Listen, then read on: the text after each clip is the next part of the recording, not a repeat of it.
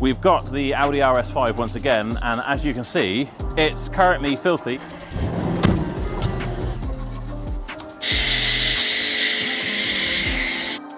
Shazam! Oh yeah. Oh God, what is that?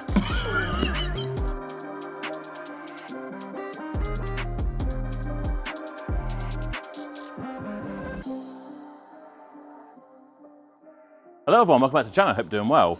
We've got the Audi RS5 once again, and as you can see, it's currently filthy. I haven't cleaned it since we got it from the auction. In fact, it's still got sold and the date written on the windscreen. As you watch this, this will have been running as a raffle for quite a while, but as it actually happens in real life, I need to get this cleaned so we can take nice pictures of it to get them on feelgoodcompetitions.com, where you can win this for a £5. So, I got Mark with me, we're gonna get this. I did want to do a bit of a machine polish on it, and we may still do that, but for now, because all of our polishing machines have blown up, we're just gonna give it a nice deep clean, get it looking its best, put a nice little ceramic spray coating on there, and then it'll be ready to hit the raffle website. So, let's get into it.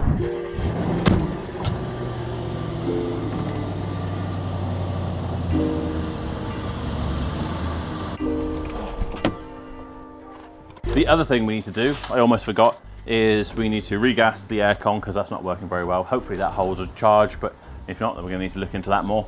And I'm also going to plug in our OBDeleven, do a full kind of health check on it, make sure everything is A-OK, and maybe see if we can do some customization as well. So we'll come back to that later on. I'll spray more on my hand as well.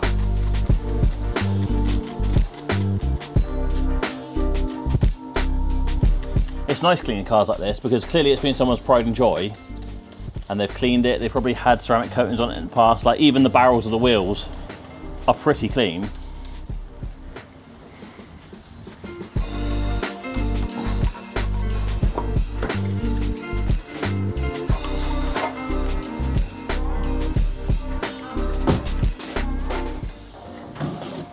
This one's definitely grubby. I think this one's caught some of the oil from when it was leaking.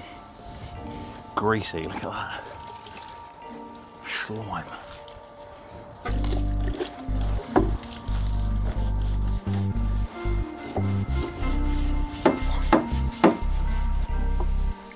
What would be like a good degreaser? Would tar this be good for getting the oil off this? Yeah, see ideally, obviously the citrus is a degreaser and stuff. Yeah. Could go a bit heavier with... Yeah. We haven't put any citrus on there, or have you put them on the wheels? Yeah, I put them on the wheels as well. Okay, let's... I'm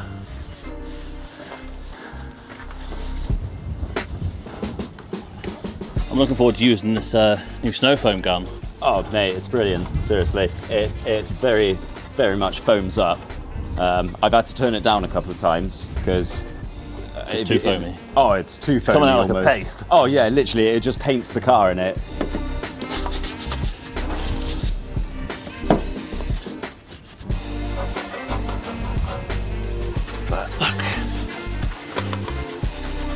Look at that, like a brand new wheel.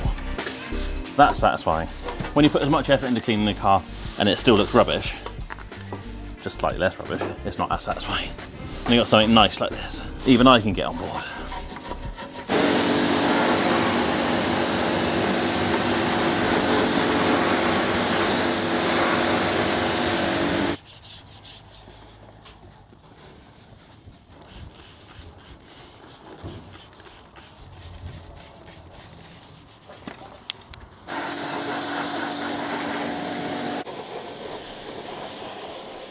I just roll it backwards a little bit, get it in the shade, and I need to do the other bits of the wheels. Yeah, of course.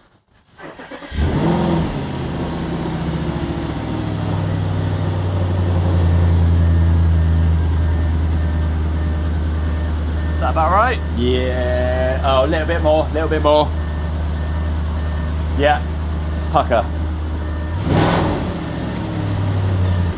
Excuse me, sorry. Can't help yourself, can you?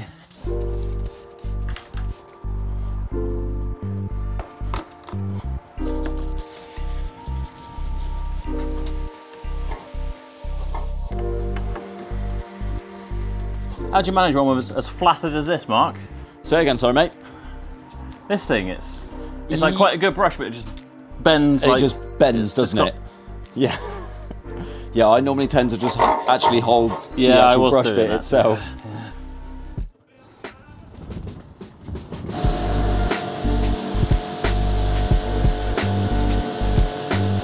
Wait for the pressure washer engine brigade who are going to be like, oh, I won't be entering that competition now. You sprayed the engine. It's dead. It's dead.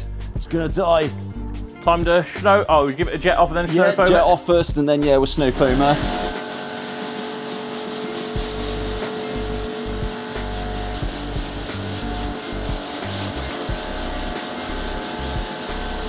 Comment here for you, look. Toby, would you be interested in dropping 2 vehicles to Cornwall from Sheffield? Oh, would you?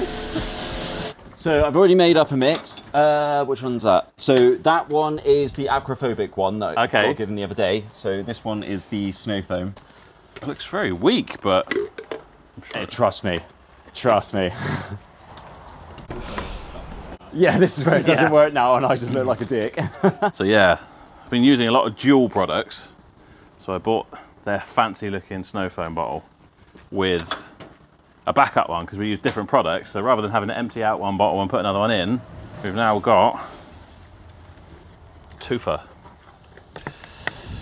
This is everyone's favourite bit. This is the money shot. Yeah, this is it. That is a very weak solution, so that looks pretty impressive, to be fair, what's coming out.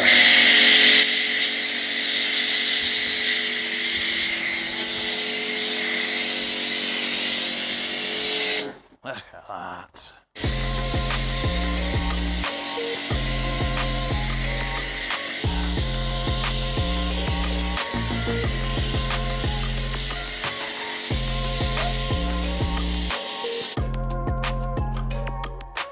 We should use the old one just to demonstrate. That's got a stronger mix in it. Yeah, yeah. So shall I do the rest with the other bottle? Yeah. This is our old. I'm not sponsored by Dual, by the way. I just, you know, I'm just excited about gadgets. I'm a man. You kind of have to wiggle this to get it to work. Yeah, so that one's got a sweet spot. There she go.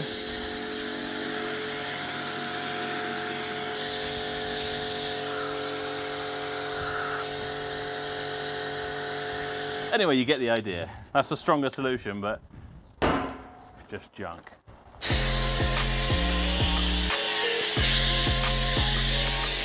Right, I guess we leave that to have a little bath, do we? Yeah, yeah, leave it to dwell a bit. Ballotters like to say dwell a lot. Dwelling. Have a little soak.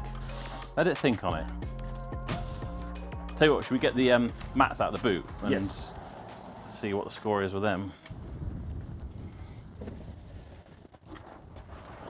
Oh, you shut the boot then. Yeah. Oh, where's your little workbench gone? Oh, I've collapsed my workbench. They look pretty clean, to be honest. Are they genuine Audi? Yes, they are.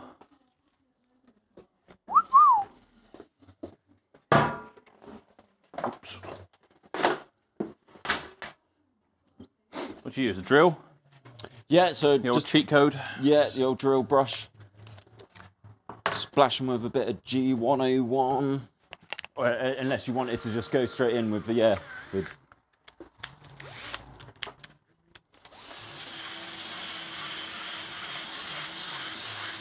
Surprised how much stuff actually sprays out still, isn't it? Even after it looks clean. Got a bit of G101, we'll just give it a little coating on it. Yeah, yeah. Give it a little spritz then.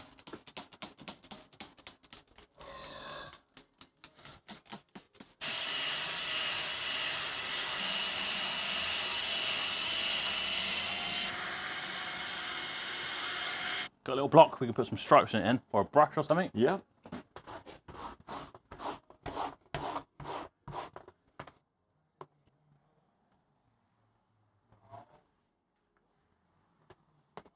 It'd help if it did straight lines, wouldn't it?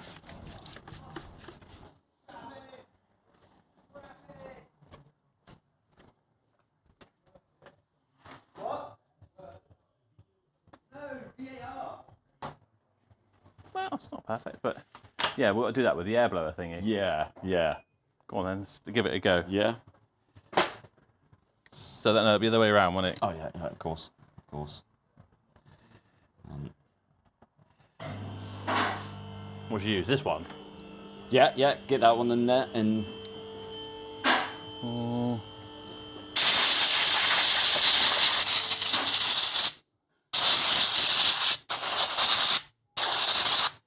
if that's any better. Do you want to lift it off? I think one of the brush might work better. Yeah.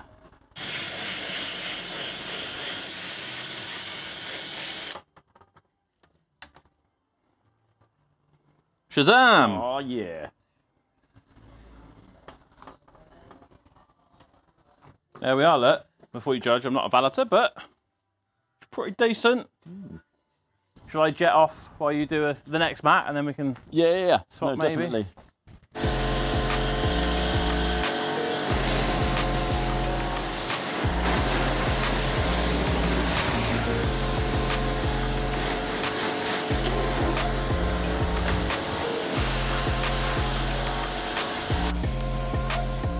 Because obviously, yeah, it's already had a dwell, it's already had its rinse and stuff, so there shouldn't be any hidden bullshitty bits in and amongst it that was obviously can cause scratches and whatnot. But yeah. Cool.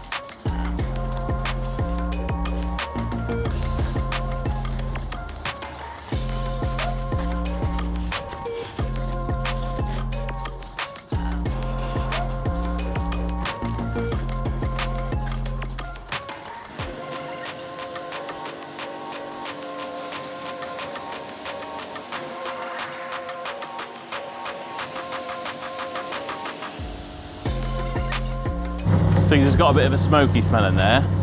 Luckily no burns or anything. We will leave the air conditioning recirculating, which goes through the filters and whatever, with a bit of smelly stuff. Just before we get in there and start scrubbing everything. Right, this thing's definitely had some kind of sealant on it before. We thought maybe it was ceramic coated, but I think it's probably had a spray on ceramic of some sort. It was beading off, but now you can see all the water's just sitting on there in one big sheet. It's not beading off at all. Now that we've done a proper like decontamination wash, it's the same down the side. The glass is all right. Well, I say it's all right. You can see again still, it's just coming off in one big sheet. So, as we're not doing a proper ceramic coating or anything on this, what we're going to do is a spray polymer, which we'll mix up now. We'll spray it on. It will give you about 8 weeks of like looking like it's been ceramic coated. All the water bead off, make it really easy to clean, and just really good for maintaining the car. 250 millilitres of water in here. That's all the water you need. You take, this stuff's called Flex. There's quite a few different ones, but this one, I have to say, is pretty good. And you just get 5 mils of this stuff, which is 1 syringe full. And then we're going to swap the snow foam lance over, spray that all over the car, watch the magic happen. I've not used this in this lance before, but both are from the same company, so it should work well. It just sprays on like a milky substance usually. Wow, that's way too much. Over the wheels and everything.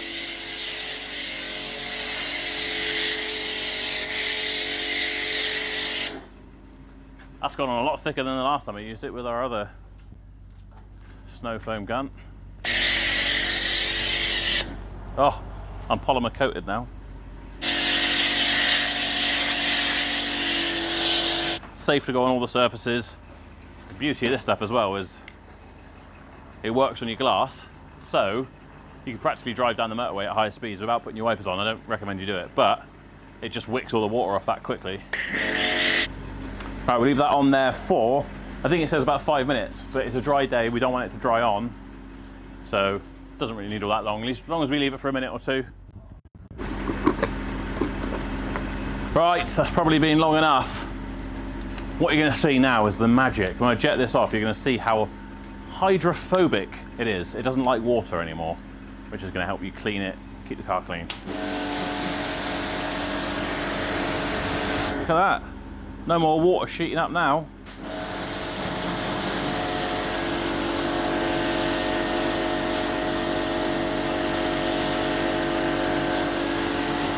Let's do the bonnet, because that was the worst, wasn't it? That was just like a sheet of water.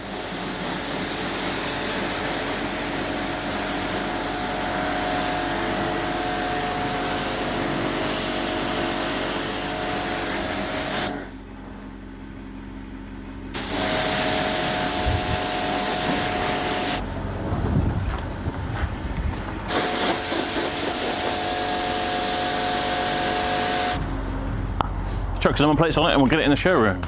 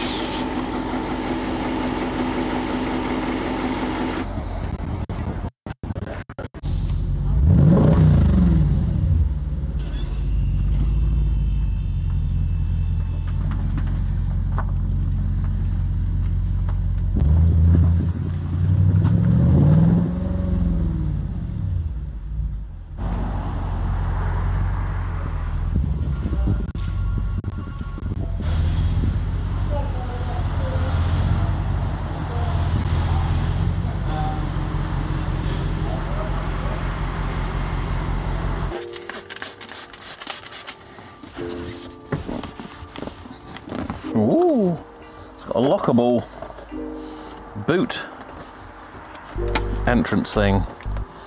Okay. Well, if you were unfortunate enough to be in the back of this, you would be very squished, but you would have cup holders and your own vents and stuff, so yeah. Swings and roundabouts. It's actually pretty clean in here, but I do just want to get in with some G101 and just make sure everything is nicely cleaned up. So it looks good in the photos and it's nice and clean for its new owner.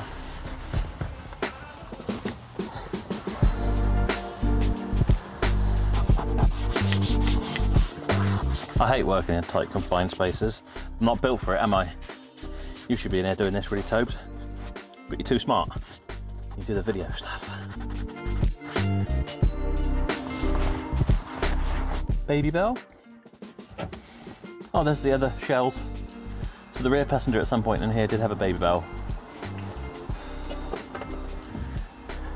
And, oh God, what is that? Half-eaten apple or something?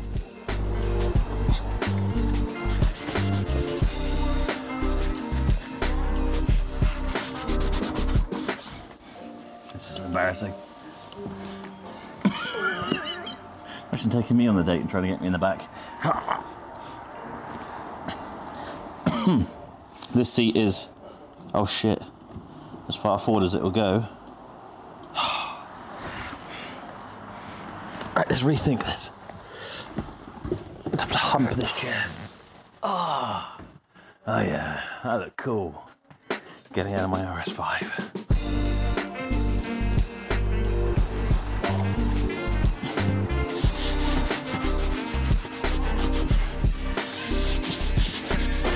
I think this is why I hated plumbing so much. Because everything you're doing is you're basically in like a stress position the entire time. Underneath, like, I don't know, a bath or a kitchen sink or something. Or like this, like lent into the back of a car.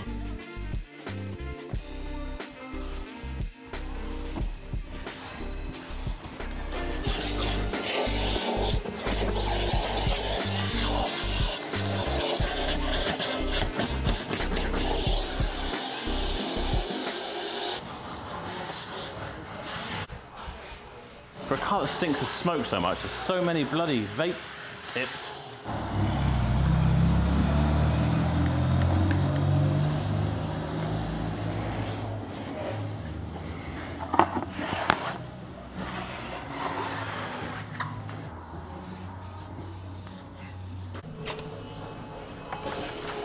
Right, there's one, there's t'other, so we want to be over here, really.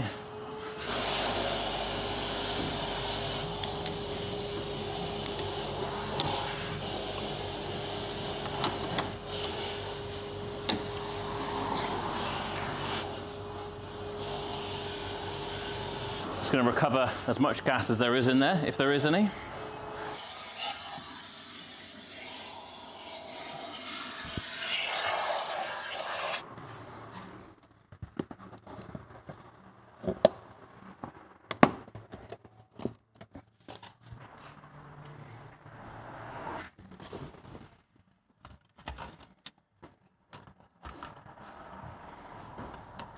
We noticed when we were doing the previous video that everyone probably has told us in the comments that this bit was hanging down, so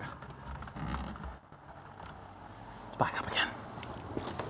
Right, so that is pretty much clean. We just need to wait for the air conditioning regas to finish. It's currently taking all the gas out. The good news is it has recovered, let me tell you. So it recovered 350 grams of gas. I think it needs 550 or something along those lines, it said, because this machine, you type in what it was. So I told it was an RS5 with a 4.2, not the 3-litre twin turbo V6. And it has taken all the old gas out, recycles what it can. It will now do a vacuum test, make sure that it holds and it's not leaking anywhere. Considering we had 350 grams in there, I think it probably is. So then we'll pump some gas back in with some oil, and we should have crispy cold aircon. Right, so as discussed there in the video, I am going to plug in my OBDeleven diagnostics tool. So if you haven't seen me talk about OBDeleven before, it is this tiny little dongle, connects to your car via the OBD port, and you use your phone as the scanner basically, and you can do loads of stuff, not just checking fault codes and clearing them, which can be very handy if you've got a car that's playing up, but also to do customization as well. Right, so that's the dongle plugged in. We've got our ignition on, and I am going to connect via OBDeleven Vag Group app. Okay, so it's recognized that it's an Audi A5. It's saying our battery voltage is 12.2. It's currently reading our control units. So interestingly, it has come up with some fault codes, which I've looked at. We've got one for air conditioning and for central electrics. If we go into air conditioning, it tells us that sensor for refrigerant pressure / temperature, implausible signal. That doesn't surprise me because we've just regassed this and it still wasn't cold. So I knew I'd have to get it in the workshop and get it checked out. But that tells us, the mechanic already, Adrian, said it's probably a switch or a sensor. It looks like this is going to point us in the right direction. So I'm going to save that information. If I go into the one for central electrics, it's the same thing. Sensor for refrigerant pressure, no signal / communication. So I'm not going to clear them because I want to have the codes there so the guys can figure that out. But that has saved me trying to wonder why the air conditioning wasn't working. Then if we go to our apps, which is where you can do the customization, we can look at the different things. So we can have open door alarm. Do you know what? Actually, that was just driving me mad a second ago. So I'm going to turn that off because you sat here and I'm trying to do what I'm doing and it was going boop, boop, boop at me. Toby's probably got a clip of that and me getting grumpy with it. Shut the f up, you. So I'm going to turn that off. It's going to go through its system and that will no longer bug me or its new owner. If you say you really want it on, you can let me know, I'll turn it back on for you. Battery level display on the screen. You can have daytime running light menu in the MMI. You can have the gear display, which I think we have anyway. Daytime running light activation or deactivation. Drive select a vehicle without MMI, so I guess, don't know what that does. Audi Drive makes it possible to select individual configurations for the engine and gearbox. Turn off or on the selection of the individual configurations for the engine and gearbox. Interesting. You can have video in motion if you want to. Oh, additional modes in Drive Select. So we can have efficiency, off-road, race, efficiency and off-road, and efficiency and race. I want efficiency and race. I've always wanted to have a race mode in my car if it's possible. Look at that. Come in. It literally just changed in front of me. Look. Now we have efficiency, comfort, auto, dynamic, race, and individual. How cool is that? Mirror dip. You would have heard me ranting about this in a weekly not long ago, so it really annoys me when both wing mirrors dip down when you're reversing, mainly because I'm trying to park them around the forecourt and they get in the way, so I can turn that off. Oh, you can have daytime running light function with the turn signal. That's pretty cool. You can turn the stop-start off, you can turn your seatbelt warning off, you can turn on a lap timer in here as well. Honestly, the list seems to go on and on. Hey, here's a cool feature. Rather than just turning your stop-start off, you can invert the button, inverse. So when you drive it normally, it will be off, but if you know you want it on to be kind of fuel conscious, then you can turn it on the way it should be, in my opinion, but it is the other way around. Anyway, if you fancy getting yourself one of these little OBDeleven dongles and customizing your car really easily, sat in comfort, then check them out, find the link in the description, and you can use my code METAL10, we'll get 10% off. Let's go and get some pictures of this car.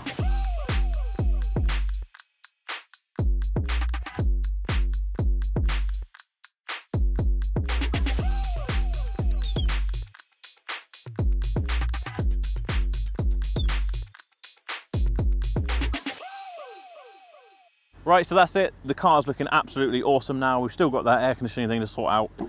But otherwise, that is it for this video. So don't forget to like and subscribe. And if you do subscribe, and you're one of my subscribers when we hit 75,000, I am giving away a £2,000 Tag Heuer watch for completely free. And don't forget to get your tickets for the Audi RS5. You could win this for just £5.